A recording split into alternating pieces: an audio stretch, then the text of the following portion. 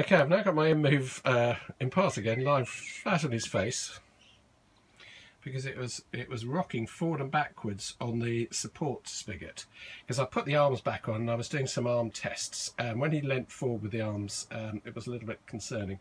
So that's the base that he's on at the moment. What I'm going to do is take that off and glue the araldite, this spigot, onto it, and then just use these two nuts as wing nuts, so I can take it off rather than having that bolt, the part that comes apart. This is going to be actually glued into the base of that to stop that rocking, because it's moving within there basically, and I thought this was going to snap because there's only a tiny bit of movement at the bottom, but at the top it was moving about 6 inches, so that was a little bit worrying. So he's lying on his face, as you can see at the moment, not looking too happy.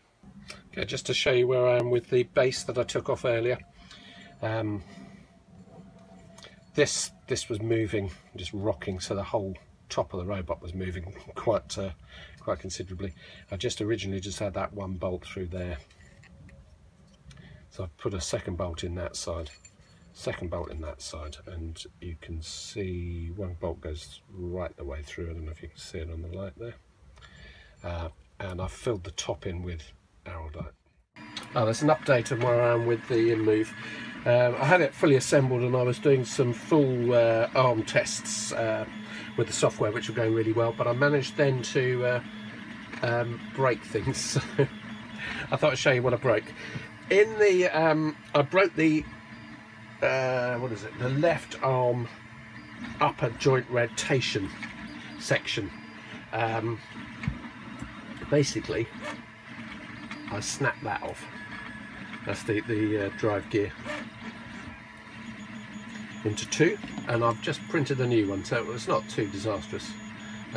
It's just word of warning, don't be too aggressive with the testing. I think what happened actually is I was doing some very quick tests between positions, and the hands touched as I was going through a couple of manoeuvres, so it caught and twisted the arm, because this is the rotational bit of the arm, so rotating it like that, and it was going through a manoeuvre, and the hands caught together and just caught that bit. I think that's what happened.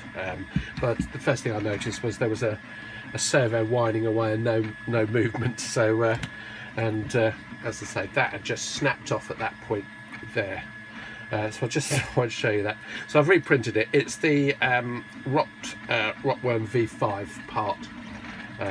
If you look on Gail's website, there's some 3D PDFs which are really good. You can actually see how that goes in. But I just thought I'd show you, because I've never taken. I'll put this bit on camera. So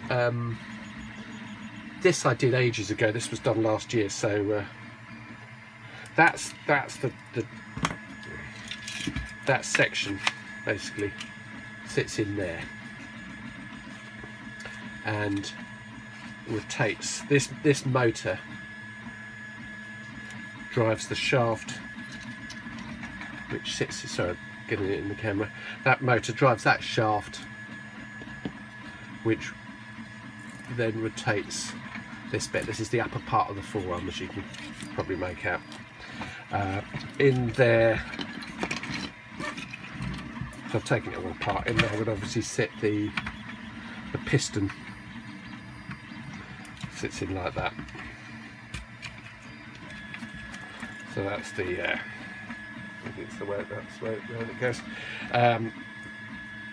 So that's the upper arm of the bicep basically, which is fine. That's all working. As I had it completely assembled, tested, and been testing it for a couple of days. So it's I'm really moving on with it, except I keep breaking things.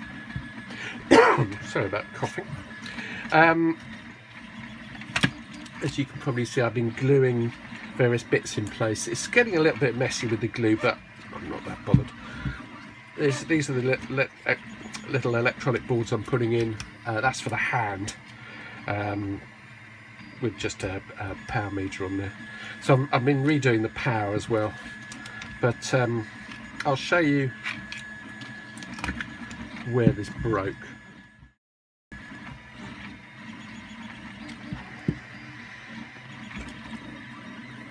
So that bit sits in there, and then this gearing, you can get it in the light, if that's coming over in the light, you can see the gearing, that obviously connects in with the gear, like so. So it's obviously a weak point there, because that is really thin, whereas if you look at the thickness of the bicep worm drive, it's 3 times the thickness. I think there are reinforced versions of this, but I think this this took 7 hours to print, which I did last night. So I broke it at 6 o'clock and shoved it on printing. Okay, now about 20 minutes of sanding later, just so you can see, you really want it to be doing that. It's just, you don't want any, that was the original.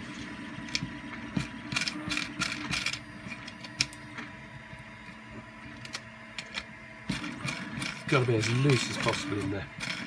I mean, obviously it's not moving up and down, and it's not moving side to side. It's got no lateral movement, so it's locked in, but it's not catching on anything. To get that, I've had to just shave off these top edges there. It still is very slightly actually catching there. I'm just going to take that off. And make sure this edge here, this leading edge here, isn't catching as well, which again it is very slightly.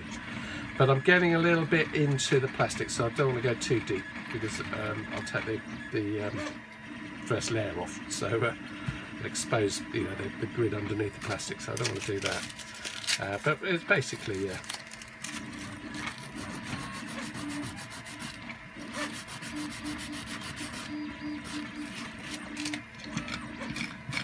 that's going perfectly.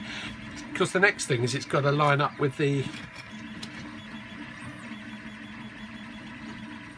let's get the light right there, it's going to line up with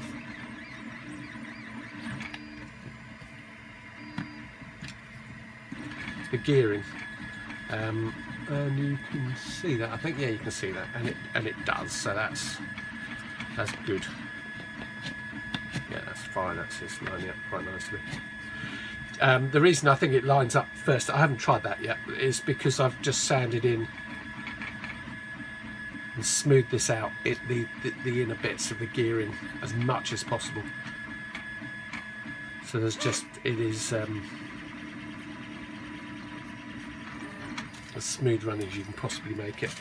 Spend time on it, it really is. You just want to get all of this totally smoothed in, and you can see it because it goes clear.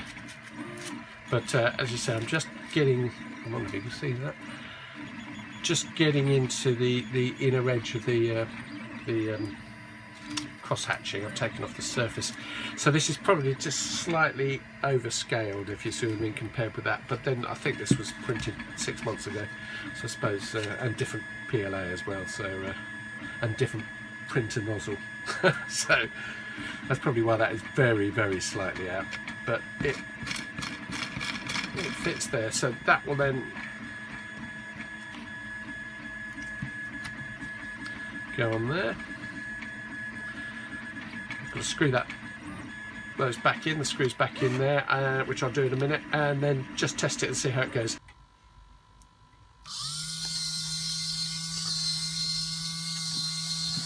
And there you can see it is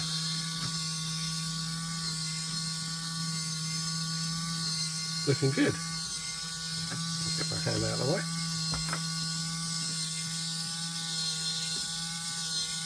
So it's very much like the lower torso video that I did. Got the same idea going on. If I just reverse that on the servo, on the pot rather.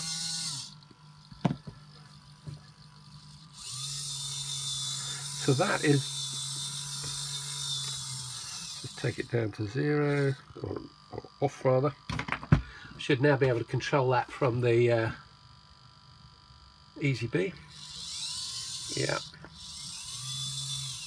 so that's in control.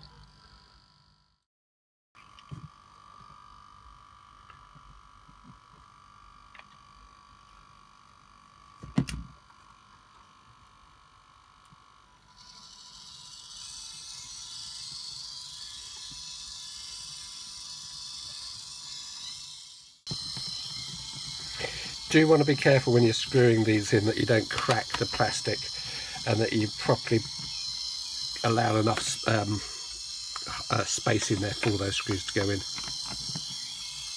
Don't over tighten because they'll just turn. Just a point to make, trying to assemble this is quite interesting, because this piece butts up against the side of there and only has a small gap on that side there, so that you have to sort of put that in, but then you can't get this bit to slot in. So it's a bit of a catch-22, but it will fit in. Just takes a bit of wiggling, and then you can get it all to lock in. It's just taken me a few minutes to remember how I did it the first time. Once that side's on, it all does lock back up together. And don't glue it, because if you glue it, you'll never take the thing apart, and if you do shear off in there, you'll never get that base screw out, because you can get to that screw, you can get to that screw, and you can get to that, but as I say, there's one sitting right underneath there, the fourth one.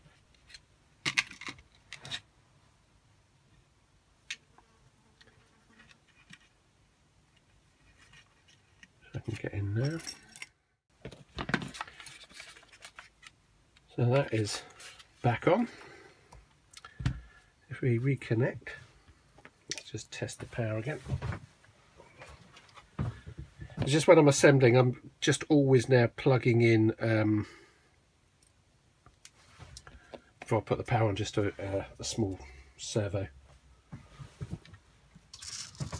just in case something dramatic happens and snaps the main. I don't mind what happens to that. So just back to, well, with D20. Sorry.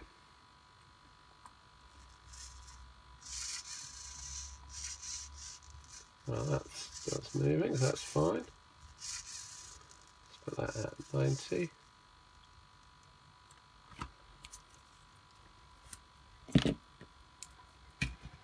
Now this will start turning, I think.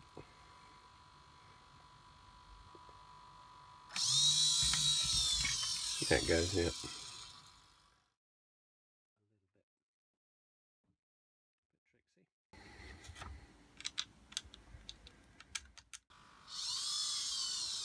You can see the arm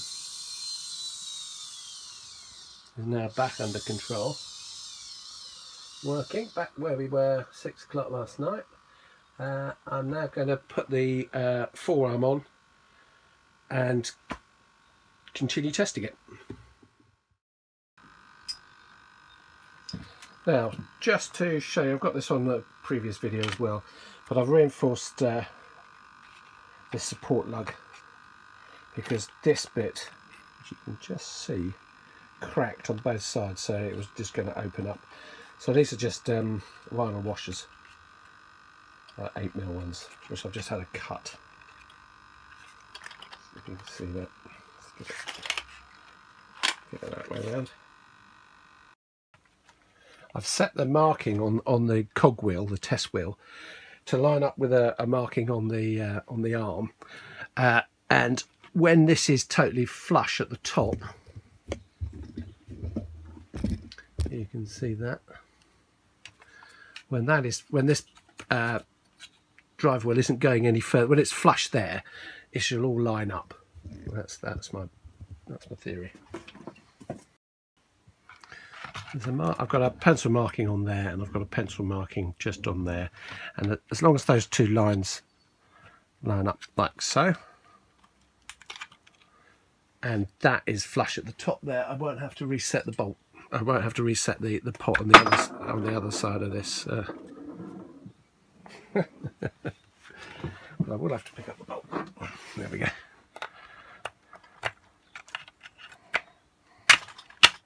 Right, in.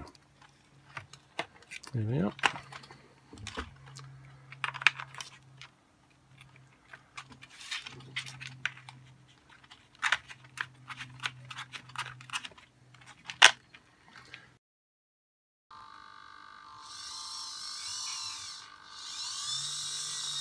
That arm is now rotating fine.